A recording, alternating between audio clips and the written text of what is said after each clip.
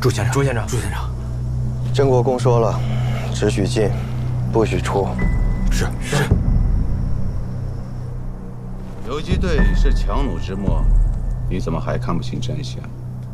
难不成真的打算把整颗右旗都倒贴给游击队了？叔父，你的意思是让我跟游击队划清界限？有什么不妥吗？做不到。 那就交出所有器物。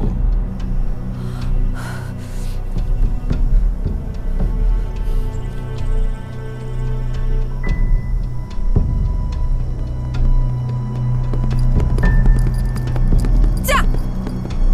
等等，不用追，他还会回来的。等他带赵天龙回来的时候，想办法把他关起来。是。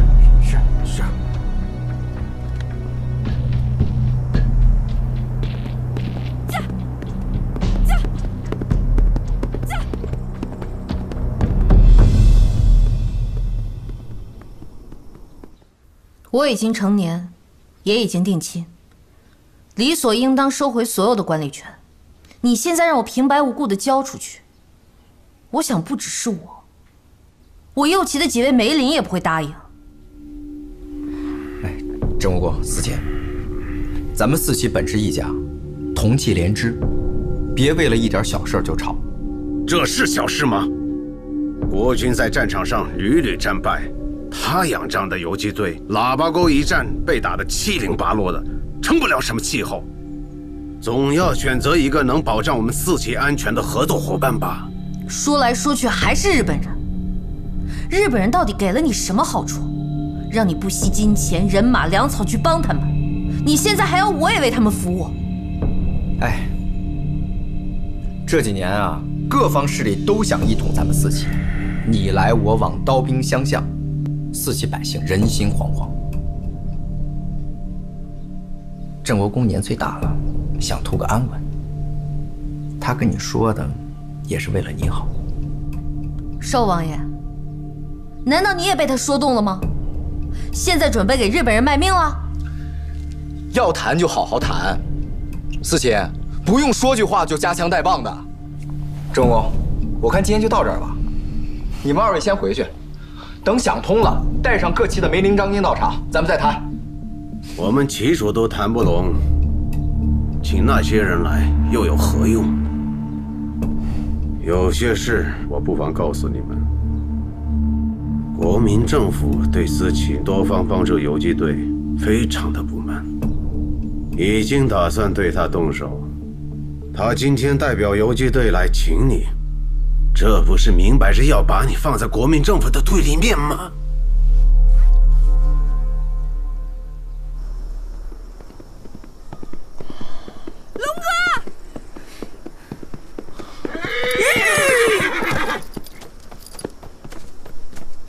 何夜，你怎么跑这儿来了？郡主去了左旗，被保利哥要求交出旗物。反了他了，跟我走。要不要告诉张队长？左旗的事儿不劳烦他们，咱们走。可是他们带了私兵。真要是在左旗打起来，白银不可能袖手旁观。没事，跟我走。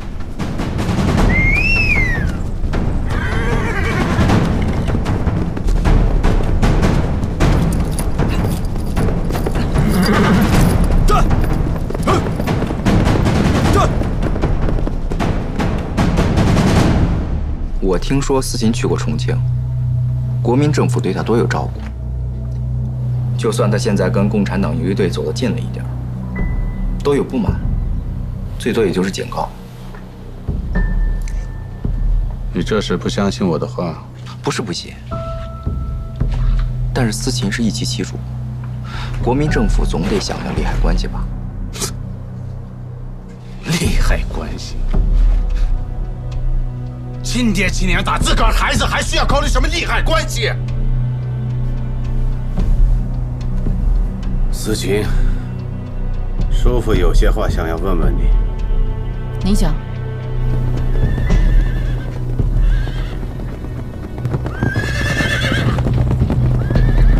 撤！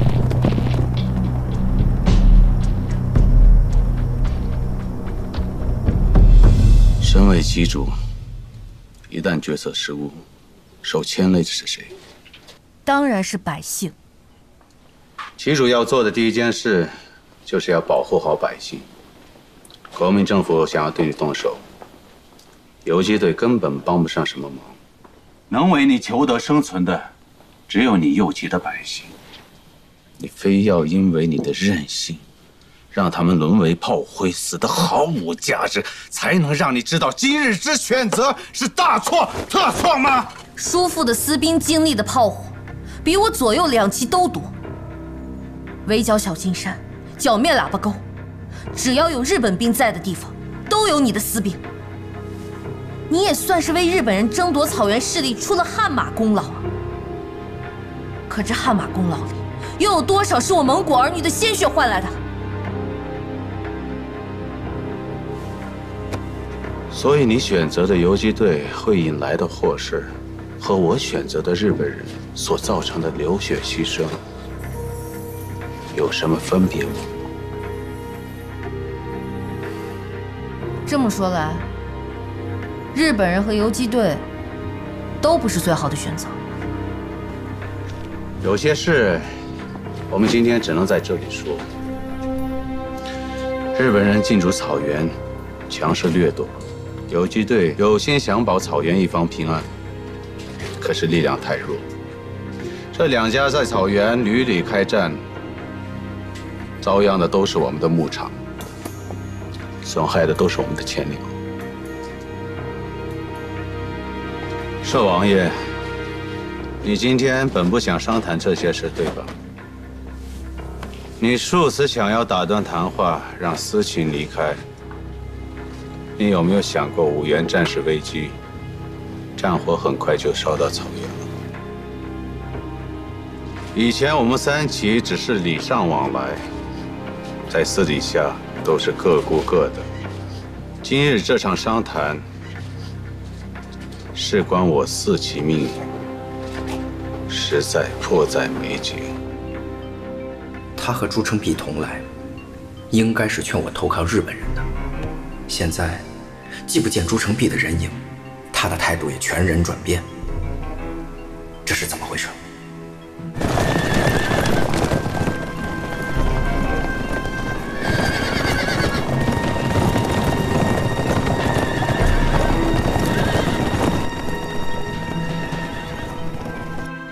有件事寿王爷没告诉你，我今天是和朱成壁县长一起来的。你来了，我就把他送走。你们都认为我想让四旗投靠日本人，你们有没有想过，我从坐下来到现在为止，我有提过日本人吗？我有说让你们必须为日本人做事吗？游击队苟延残喘，国民政府屡次败退，这是事实。不选择他们作为靠山，有错吗？我不建议选择他们，也并不是就非要让你们随同我一起听命于日本人。这几年日本人大张小张，对我的私兵随意调遣。我一个堂堂镇国公，已是天命之年，却要任人差遣。我不恼怒，我不起愤吗？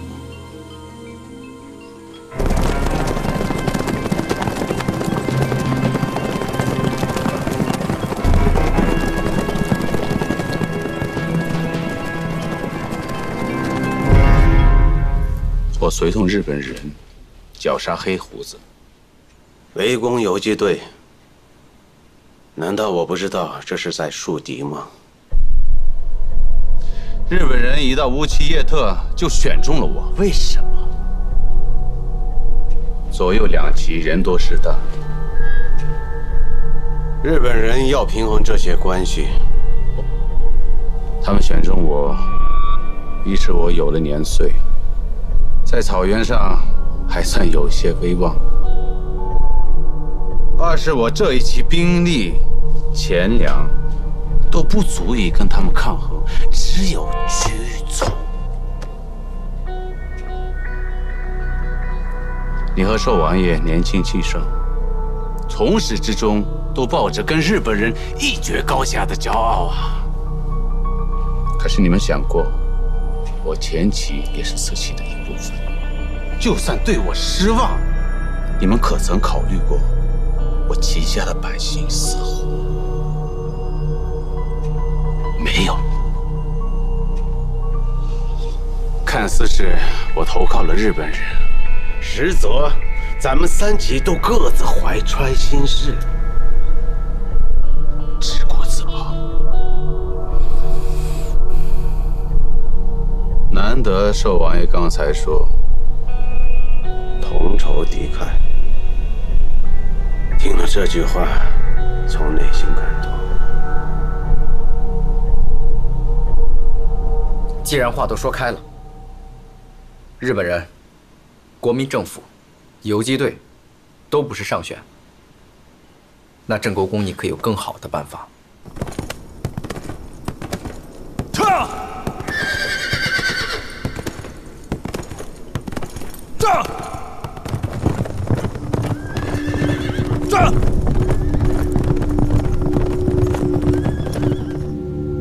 我说收回右旗，你以为我想要夺回旗务吗？那只是一时气话而已。跟两位商谈，只不过是希望四旗能共推举出一位首领。一旦有事发生，可号召四旗举旗反抗。与其坐以待毙，让各方势力在草原上相互倾轧，不如我们自己来掌控草原，把那些企图想要霸占草原的人一并赶出四旗领地。真是没想到啊，保利阁还有如此的魄力。龙哥，你怎么来了？没事吧？没事。看来我真是看错你了。我以为你没有大义，只会抢女人。能得入云龙夸奖，诚惶诚恐。白银和司琴信你，我不信。那你信什么？我只信善有善报，恶有恶报。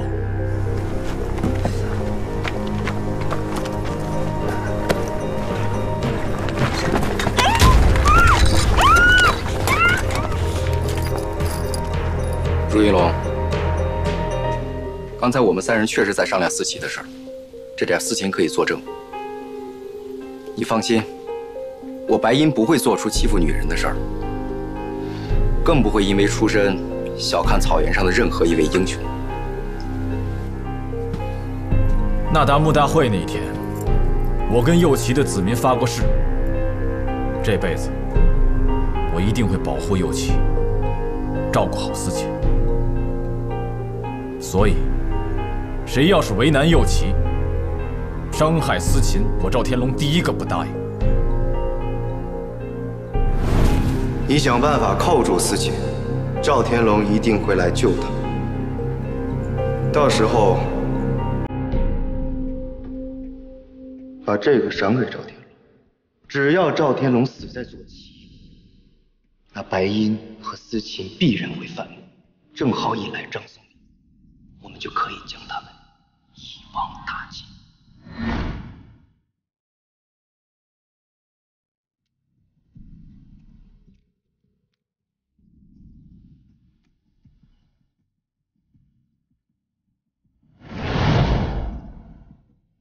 那达慕大会那天，我输得很不甘心。但是今天你敢自己来，冲你对思琴的这份情谊，你是条汉子，我敬你。寿王爷，真希望有一天，咱们能同心协力，对抗草原上咱们真正的敌人。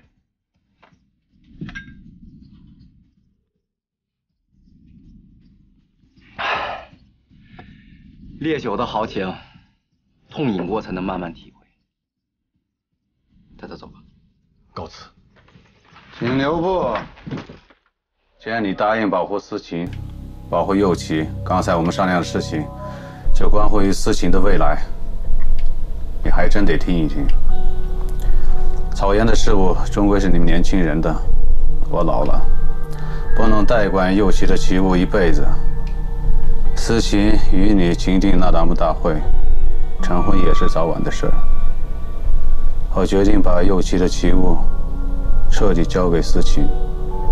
以你在游击队的地位，如果愿意协助思琴重振旗务，我打算把思琴推举为4旗首领。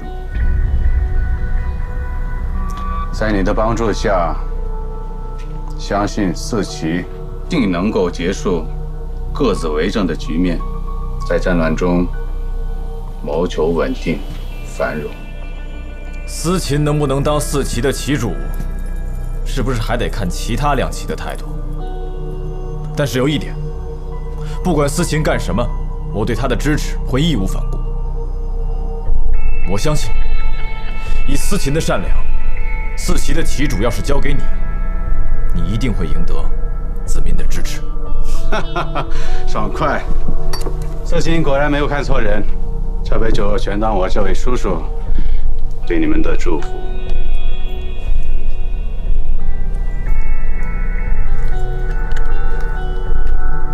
希望如你所说，草原4旗早日同结一心。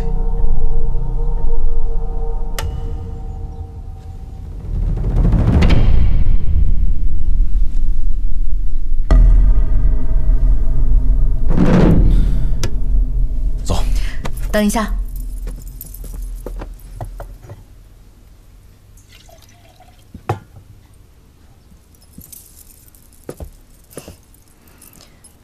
我今天很欣慰，郑国公能跟我说这些，同时我也要谢谢寿王爷。其实当不当4旗的首领，对我来说一点都不重要。我只希望有一天，我们真的可以4旗同心。我敬你们。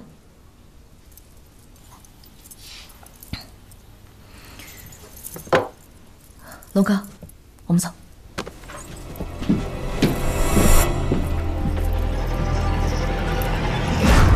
怎么了，龙哥？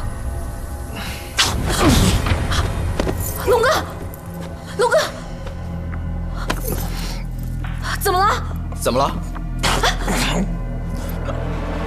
酒里有毒。你们在酒里下毒？有毒？不可能！少王爷，这种人神共愤的事情你也干出来？不是我，在你的地盘喝酒，不是你下的毒是谁下的？思琪，草原上的规矩，就算是仇人登门，也不可以下毒。你们太卑鄙了！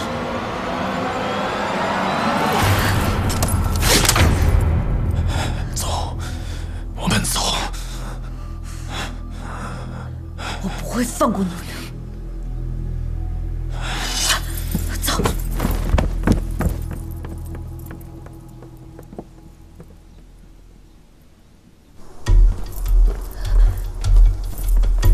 龙哥，坚持一下。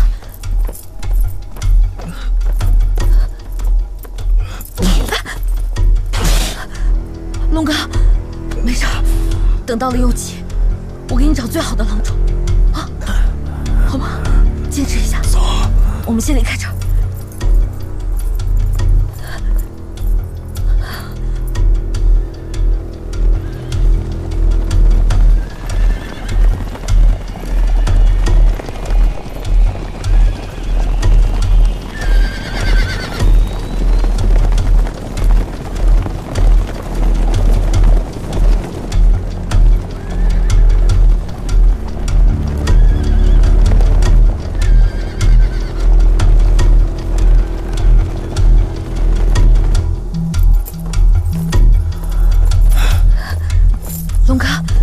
坚持一下。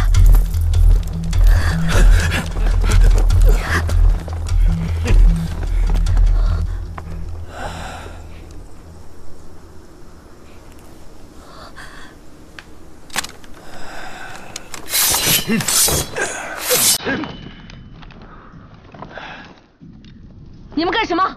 赵天龙今天不能离开这里。我看你们谁敢动！走。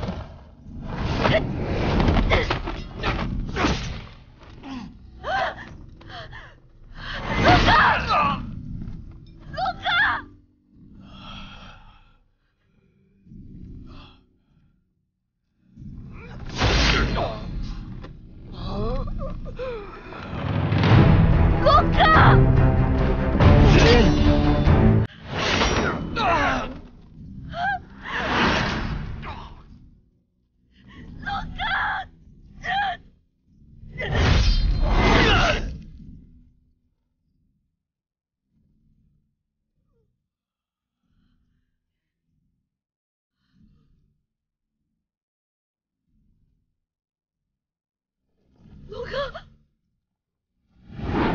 不管将来遇到多么大的危险，我会尽我全力保护你。我不会让你受一点委屈，因为你也是我自己。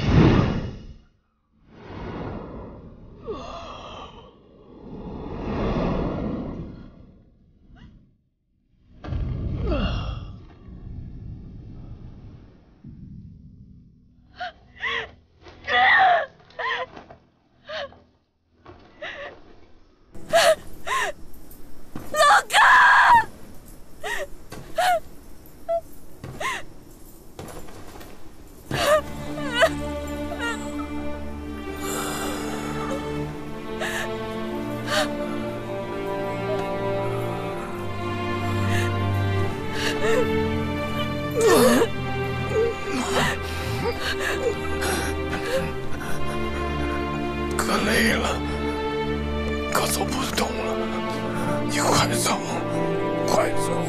我不走，我陪着你，我还要带你回右旗的。我真的走不了了，思姐，对不起，我又骗你了。什么时候娶我？等把小鬼子打走的时候，我就娶你。好，我等你。我以后不能再保护你了，不能再照顾你了。龙哥，你别胡说。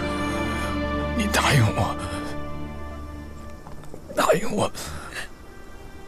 你一定要好好的，好好的。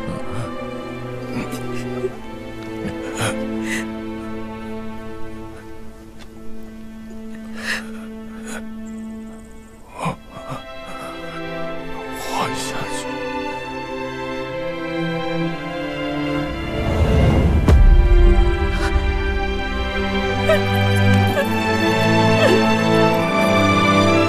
龙哥。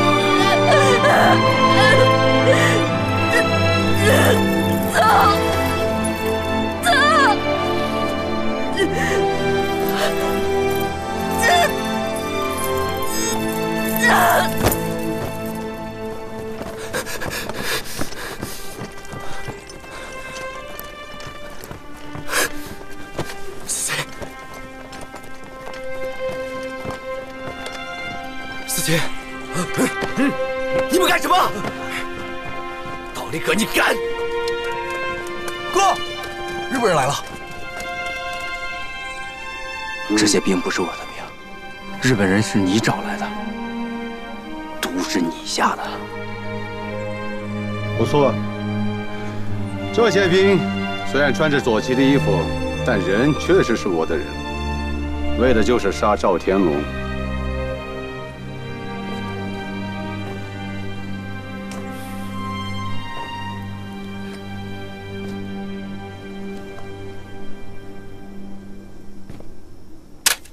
保利哥，我杀了你！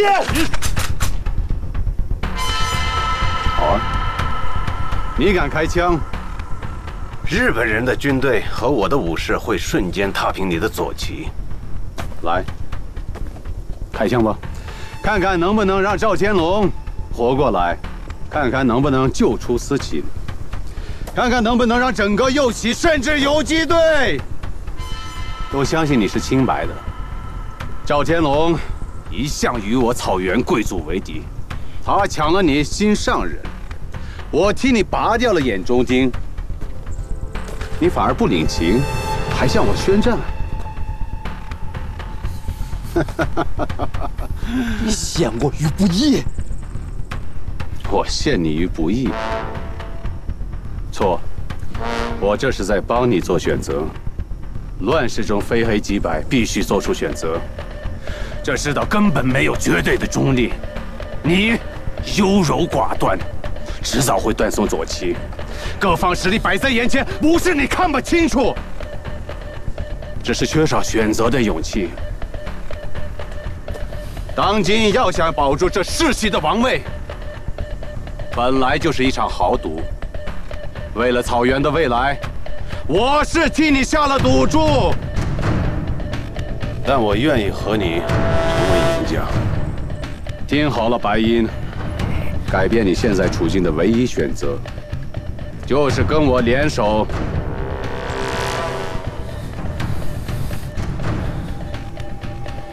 我给你时间考虑。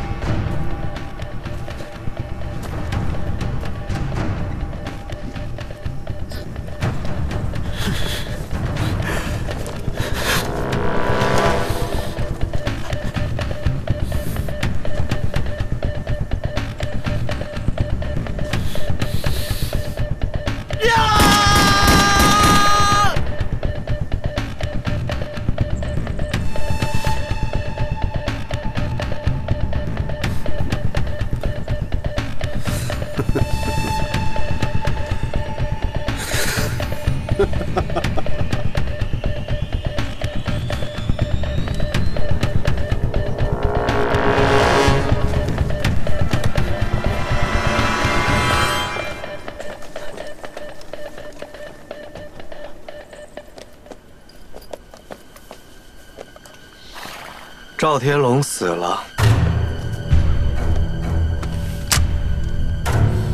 没想到保利哥这只老狐狸下手还真够狠毒的。接下来就该张松龄登场了。朱俊，借刀杀人这个机子，看来你用的是炉火纯青啊。长官过奖。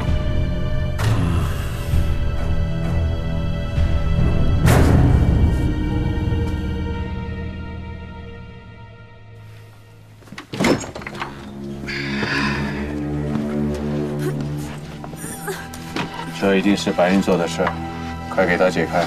是。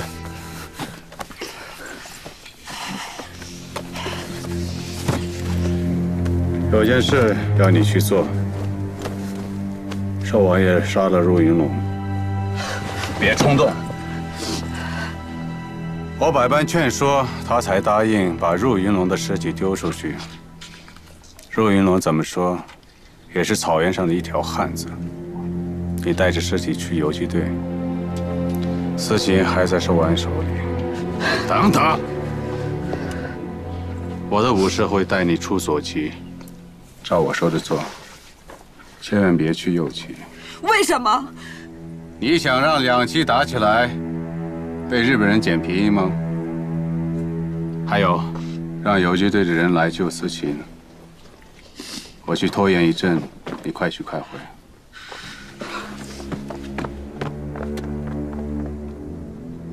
哥，难道就任由保利阁这样玷污您的名声？不报此仇，我还算是左旗的旗主吗？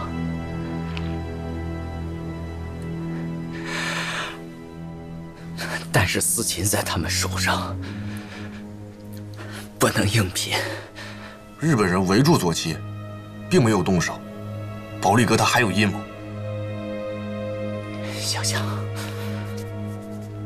想想，一定还有办法。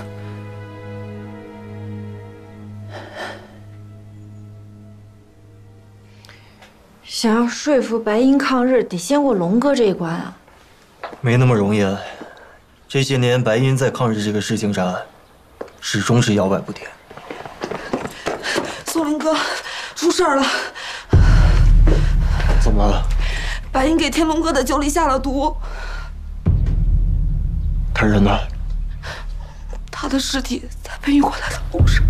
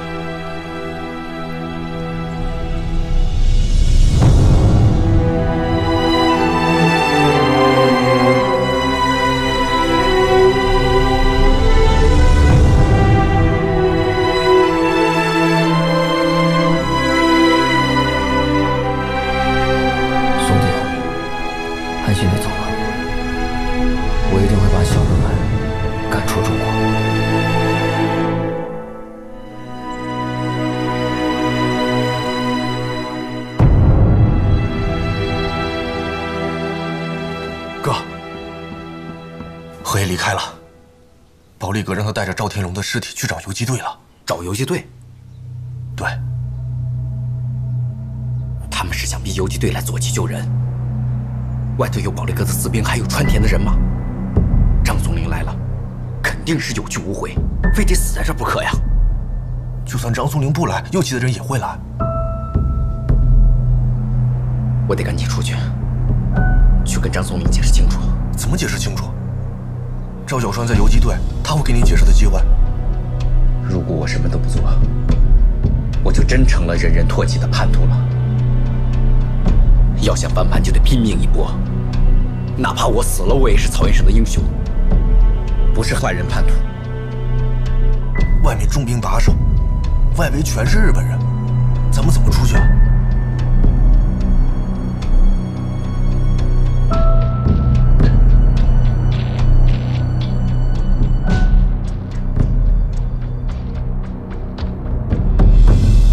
思欣姐知道游击队有困难，她就想请寿王爷帮忙。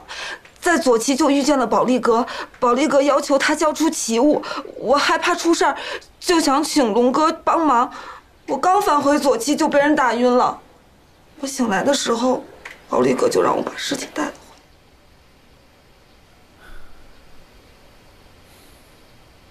回来。我也说得很清楚了，天龙哥是白英用酒毒死的。兄弟们，抄家伙，走！走！都给我站住！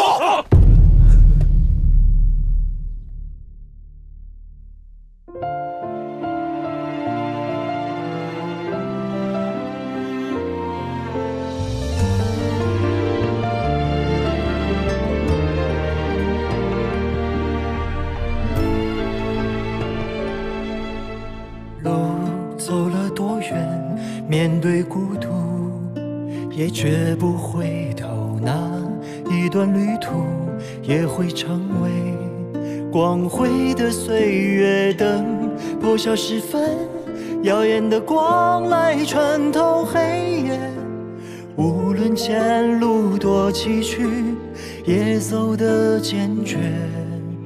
痛，刻骨的痛布满全身，煎熬过才懂血，就算再流，涌出伤口，也感到光荣。心藏着感恩，渴望融化所有的冰冷。为了灿烂的明天，不惧逆境生存。哪怕狂风猛烈，哪怕满身伤痕，迎着烈焰继续狂奔，直到鲜血沸腾。最后的爱也黎明前，也越奋不顾身。望着烽烟的尽处，谁还会在乎？